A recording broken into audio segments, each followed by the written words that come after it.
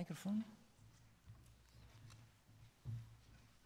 If you can maybe introduce yourself before putting questions or comments, please. Daniel Diano with the Romanian Central Bank, a member of the board. I want to raise one issue and then make an observation on the approach the discussion has been evolving up to now. Now, one question is, and Senor Cantera has emphasized it, in the banking union, unless we have a collective deposit insurance scheme, then we have a huge issue. But both explicitly and implicitly, that's bring at the surface the issue of fiscal arrangements. And that's the main stumbling block. I mean, it's like, if we don't solve it, I mean, we'll continue with fragmentation, obviously. Now, Banco Spiritu, Banca Popolare, then the Italian solution, but and you differentiated. You said, look, I mean, everybody was invited to participate in the scheme, in the Spanish scheme, but at the end of the day, the solution in Portugal was Portuguese, in Spain was Spanish, in Italy it was Italian. And that's what matters. Now, let me suggest for discussion, because it looks like in banking and finance, we are scrutinizing ourselves. It's like we have finance divorced from the rest of society, of economy. But let's change the perspective and say, look, there is technological change underway, enormous technological change, which creates losers and winners in society, among economies. Then we have the low interest rate environment, which it's because of what's been going on in our economies.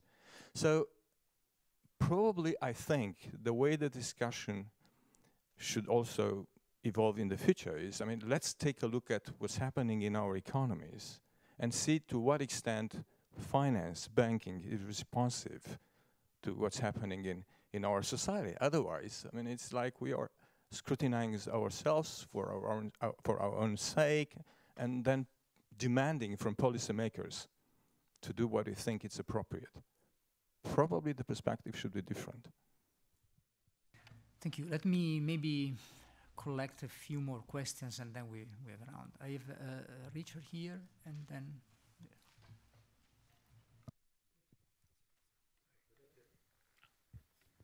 Thank you. 3 questions, directed specifically though. One on organizational structure. The Nordea structure is a single headquarters with branches in the 4 different countries, right? Santander, on the other hand, has in the UK a fully fledged subsidiary. Yeah? Why?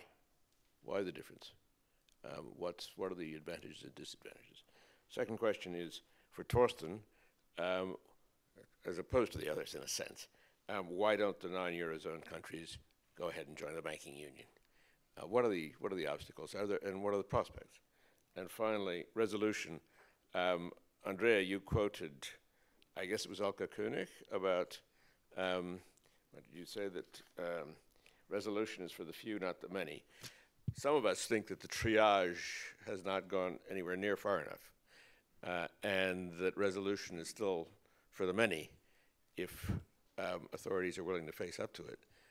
But will the national supervisory authorities allow that in the end?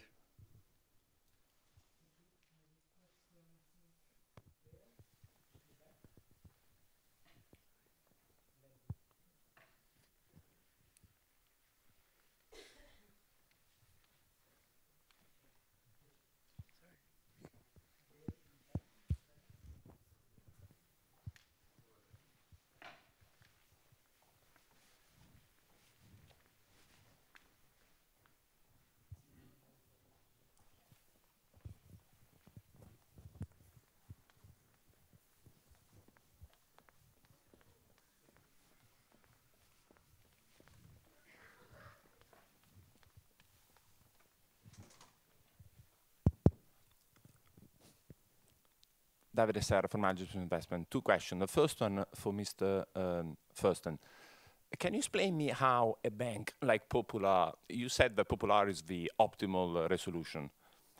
Given the hundreds of lawsuits the private sector filed, which didn't in Vicenza, Veneto, in many other cases, I'm surprised by your statement, simply by looking at the objectivity of what has happened.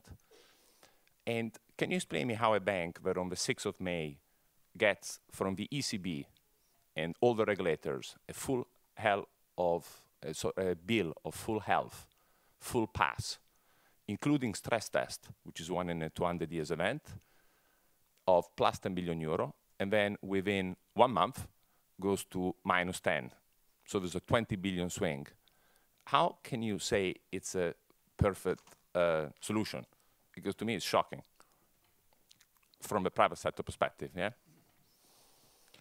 Then the second question, this is mainly for Andrea Enria. The ESRB does not have any money, de facto. So what happens? Now private sector will follow the ESRB, and wherever they go, they will run. Because if called into action, for them it's very simple. They only have one solution, bail-in. So I think if the whole objective is to make the system stronger, you now have achieved the solution in reality, where as soon as they show up, private capital will run, and it will self-inflict a bank run. So are we sure that the reality we've achieved a better and stronger system? Because from our perspective, actually has made it worse.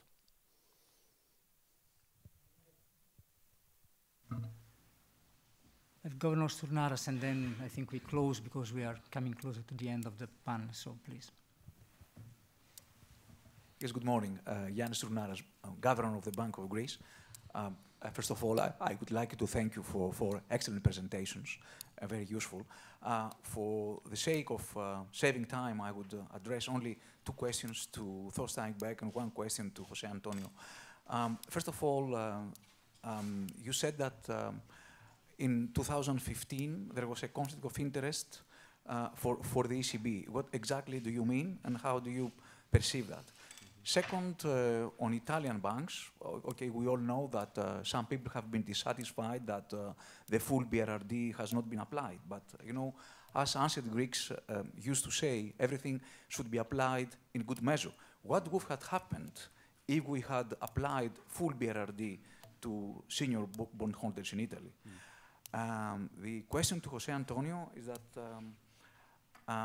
we used to compare, we compare the rate of return on assets and equity between Eurozone banks and US banks. The institutional environment and the way that the authorities intervene are vastly different. I have not seen any academic analysis to what extent this difference in the rate of return is a function of these differences in the institutions. I will just say one example, not the segmentation, which is well-established facts, but the Fed intervened and bought all the non-performing mortgage loans from the balance sheet of banks, and it put it on its own balance sheet. That has a huge influence on the rate of return on American banks. So to what extent do you think that this is a main cause of the difference between the rate of return on American banks and Eurozone banks? Thank you.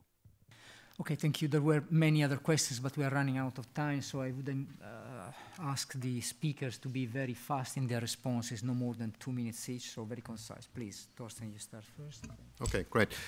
So, banking union without deposit insurance, without funding mechanism, yeah, that's exactly the point I try to make. Ultimately, it is a political decision to move to that. No, there are some actually people like Martin Sandbu from the Financial Times who think that maybe a full-fledged banking union with a funding mechanism and risk the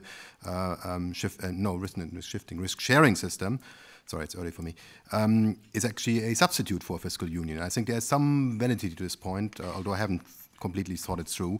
And yes, the banking system has to be certainly responsive to the real sector. That's the point I tried to make on my first slide, that it is about the beneficiaries of the financial system. It's not about the financial system per se. I mean, that's what we ultimately should care about.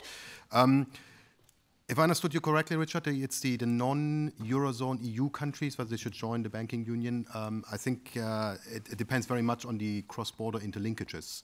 I mean, so the case Sweden,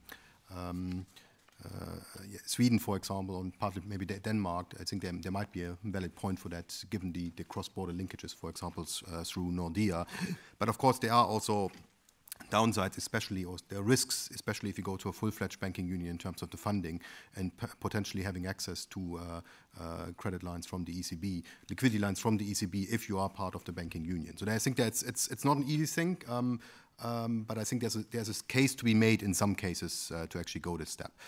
On Banco Popular, I talked specifically about the resolution. I did not talk about the run-up to the resolution. Okay, I talked about the weekend. I think it was a weekend solution where the bank was intervened and was sold off to Santander. So I did not talk about any mistake that might have been made before. My point was purely on the fact that it was resolved quickly, without panic in the market, with no taxpayer money. And by the way, 1 in 200 years does not mean an event happens every 200 years. That's a kind of a mistaken interpretation of statistic. It's just something that happens with a probability of 0.5%. So again, that's I mean, I think a bank resolution without any lawsuits, I would be a bit, might be too good to be true. The conflict of interest that I pointed out, I didn't talk about it during the Greece crisis, the Greek standoff in 2015. I didn't want to talk about it for the interest of time. I was just to mention it. So it's on the one hand, the ECB has the objective of monetary or financial stability and of maintaining the euro, which I think is also an objective of the ECB, although it might not be formally there. On the other hand, it's a creditor of the Greek government. And of course, it was also a creditor to the Greek banks, and there is some conflict there. On the Italian banks, actually, I perfectly agree with you. I don't think, I mean, this is exactly the problem I pointed out. Applying a new regulatory framework without cleaning up the legacy problems first. And the legacy problems in this case were senior bondholders being retail, having been missold these bonds. So I think that's exactly the kind of I mean, again, there were political reasons for that, but kind of the wrong sequencing of events where we should have cleaned up the legacy problems first, like it was possible in the US, for example, and then put into place a new regulatory framework. So again, of course, it also shows that no regulatory framework is perfect. And yes, we should all apply to the rules. That goes to my German friends. But we also should apply to sensible rules. That's very important. Thanks. Thank you. José, please. Okay, very quickly. Looking at ourselves, yes, we are looking all the time at improving supply. And that's why I said in my conclusions that it's all about supply and demand. But let me, being in Frankfurt and being in this building, that I talk about, what the other side we think could be doing. But clearly, yes, we are all the time looking at how to improve the supply side of credit. And I just put one example, but we can definitely talk a lot about that. Differences between SPE and MPE. We are a multiple point of entry bank. There are very few of those. We believe that having the capital distributed locally and trapped locally gives us the option to cut the ties with that in case there was a problem. There is a big argument about whether that option can be executed, the cost of it being executed, etc., etc. But there's no doubt that we have that option, and that option is worth something. So far, TLAC and other regulatory frameworks have not captured the value of that option, in our opinion, properly. We are working with the authorities, and we've had some meetings with the ESRB to discuss that. They see the benefits of that. It's very difficult to quantify the benefits of having the capital distributed and distributed locally. So, and clearly diversification of capital, particularly in the countries where we operate, which are Brazil, Chile, Argentina, US, Mexico, UK, Spain, Portugal, etc., clearly we think adds a lot of value. And I will let Heikki answer the single point of entry branch model. Perhaps I take that, and the explanation is actually exactly the same. we operate in one market, primarily Nordics, which is sort of, we consider that to be one single market. And since the establishment of Nordea, we have operated as one bank in that market. If we would have operations in Brazil, we could perhaps then have a subsidiary there instead of a branch. But for us, that sort of source of economics of scale and sort of synergies that we can derive and run the bank as one bank. And that is the reason why the legal structure was not aligned with our operating model, where we have Nordic operations, not sort of operations in each and every Nordic country separately. Just one very quickly about US banks' profitability. When we compare return on tangible equity, which is the measure that we should use, not return on equity, return on tangible equity, where you have Wells Fargo, JP Morgan are earning 12%. We also have 12% banks in Europe, right? We are earning 12% return on tangible equity. So there are similar profitability levels. The difference is how quickly banks as a whole earned more than the cost of capital after the crisis hit. And on average, they earned that level faster in the US than in Europe. There may be lots of explanations for that, the economy, this one country, etc., etc. Other might be the way policymakers responded to the crisis. Relating to banking union and common deposit guarantee scheme, I would leave the audience with an idea I got from a senior central bank. He was saying, why not to build a common deposit guarantee scheme system along the lines we have a resolution and supervision, so that there will be a common deposit guarantee scheme and a system for banks which are directly supervised by the ECB banking supervision, which are directly handled by the single resolution board. And then national banks would be in national schemes. Just leave that idea with you. Okay, thank you very much. Let me say a few words. I mean, first of all, I know this is very difficult in terms of communication, but let me say once again that, let's say, stress tests do not give a clean bill of health to anybody. I mean, they're basically instruments for us in particular to disseminate information to investors, market participants on how the banks would fare with the same adverse scenario, and then it's something for the supervisors to work through. And to be honest, let's say Popular didn't fare as a top-notch bank in the stress test. It was in the bottom of the distribution. Supervisory action was started after the stress test, and there was a serious liquidity problem that developed. On the SRB, let's say, first of all, the SRB has money. It has a single resolution fund that should be operated. Still little money, to be honest, and still segmented into national compartments, but gradually should build up a common fund. And the key point is to create a backstop for that money as soon as possible. On these I agree.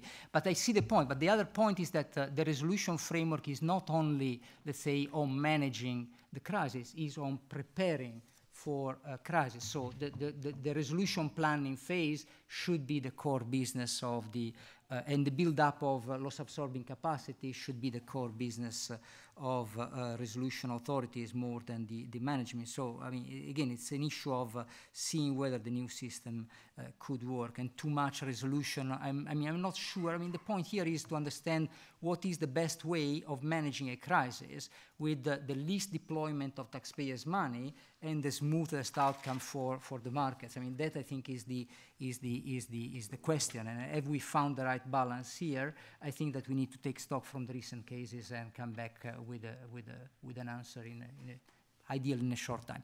So I'm sorry that we ate up a bit of the coffee break, but I think it was an interesting discussion. Let me thank all the panelists and you all for the questions, and sorry for those who couldn't have their questions.